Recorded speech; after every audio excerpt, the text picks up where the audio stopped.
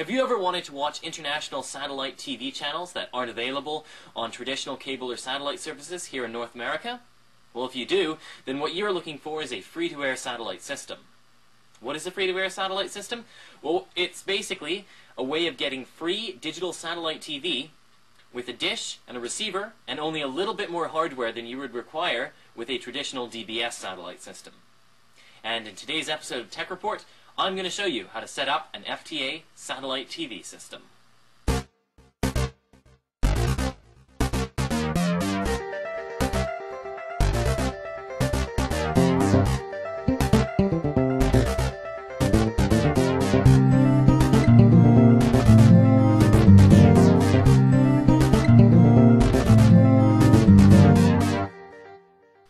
So, a free-to-air satellite TV system consists of a number of components.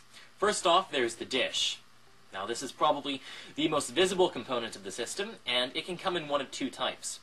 There are C-band dishes, and these are designed to receive the lower frequencies that were used in earlier times. There is still a lot of programming up on C-band, however, it requires a 5-foot or larger dish, so many residential neighborhoods wouldn't approve of you putting up a huge, mucky dish in your backyard. As I said, there is a lot of programming on C-band, but most of it is switching over to a newer system called Ku-band. And what that requires is a 33 to about a 40-inch dish, depending on what satellites you're trying to pick up. And that's only a little bit bigger than the dish that you would get from, say, Dish Network or Bell ExpressView. This dish can mount on the side of your house, and it can be fairly inconspicuous. So, once you've decided the type of dish that's appropriate for you and your programming needs, it's time to mount it to your house and figure out how to aim the damn thing. Alright, so this is my primary dish. It's a 90 centimeter Ku-band dish. It's got a skewable LNBF and it's made by Star. Now, it's a pretty good dish. It works to pull in just about every satellite that's in range of North America, or at least every satellite that operates on Ku-band. Alright, so the first concern you're going to have after purchasing your dish is where to mount it. Now, there are a few good mounting locations on a house. Ideally, you want something that's a little bit sheltered from wind and rain, especially if you've got a larger dish. And obviously the most important thing is to have it facing the location that your satellite is in the sky. So you're going to want to walk around your backyard with a compass to make sure your mounting location is facing where you want to go. So, if you come around back here, I'm going to show you how I've set it up with the bolts and attached it to the wall. So as you can see here, you've got the main support arm, which holds onto the dish, and then that's got extra supports, 2 of them, which also bolt into the wall. Now you just use, most dishes new, they'll come with bolts similar to these, and they're really nice and secure bolts. If you've got a good drill, you can just fire them right into the wall of your house. And it's the same thing at the bottom here. The same type of bolts, they just fire right into the bottom of your house. And the thing you want to make sure of, though, when you're setting up the satellite dish is that everything is plumb. You want to bring a level up with you to make sure everything is nice and flat. Because if it's not flat, you might be screwing up your aiming of the satellites when you're getting to that point later on. So once you get the dish mounted to the wall of your house, or wherever you're going to mount it, the second thing you've got to figure out is where you're aiming it, and what satellite you're aiming it for. So, if you go onto the internet, there's going to be a lot of websites that'll give you a bunch of different look angles for aiming it for your specific satellite. I'm not going to go through that, because if you Google enough, you'll figure it out. But I am going to talk about the 3 main angles that you've got to worry about when setting up a satellite system. So the first angle I'm going to talk about is the elevation angle. Now what the elevation angle is it's how high the dish has to look up in the sky to pick up the satellite. Obviously some satellites are going to be closer to you, so you're going to have to aim your dish higher, and some are going to be further away, so you're going to aim your dish at less of an angle.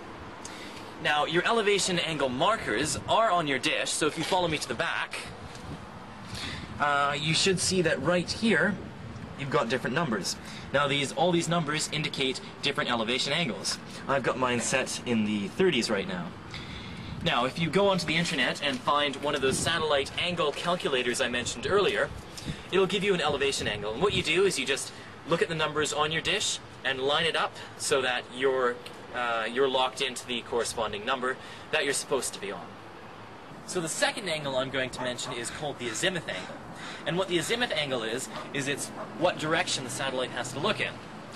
So there are bolts at the back of your dish that you can loosen, and that allows you to turn the dish either left or right to aim it for a particular satellite.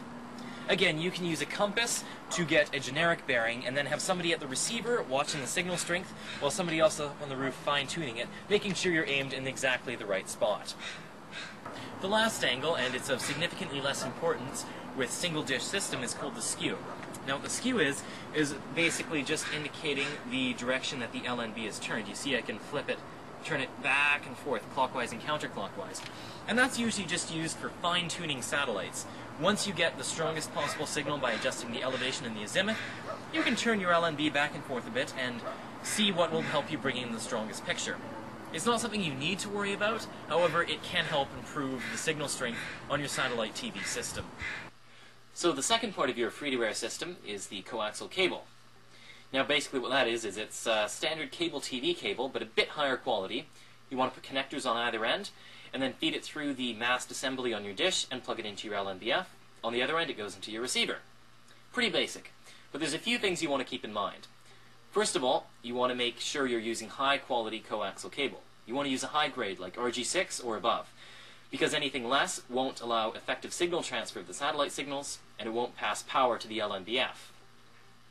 Secondly, you want to make your cable run as short as possible, because longer cable runs mean you'll have more signal loss, and more signal loss means you may lose satellite reception during inclement or cloudy weather.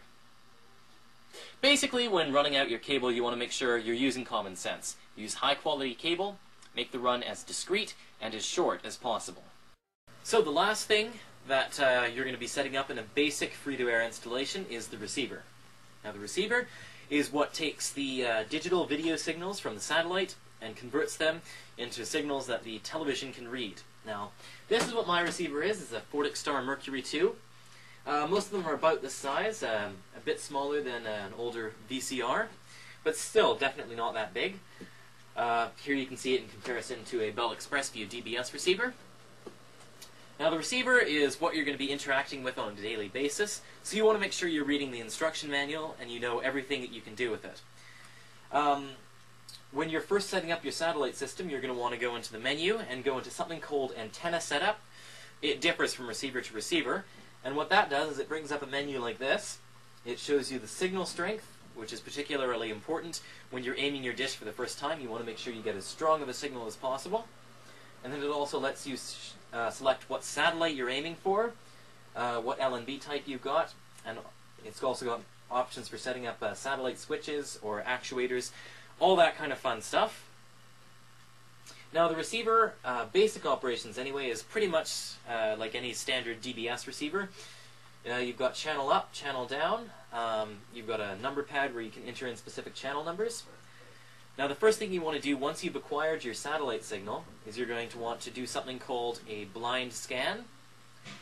And that's accessed from your antenna setup menu. It's right down here, scan FTA channels. And what that does is it gets the receiver to go out on the satellite and it searches through all the transponders and it makes a list of every single channel that's available on that satellite, and then it puts them into a list for you. And then once you've got that list, you can configure favorites lists, you can rearrange your channel number, do whatever you want really.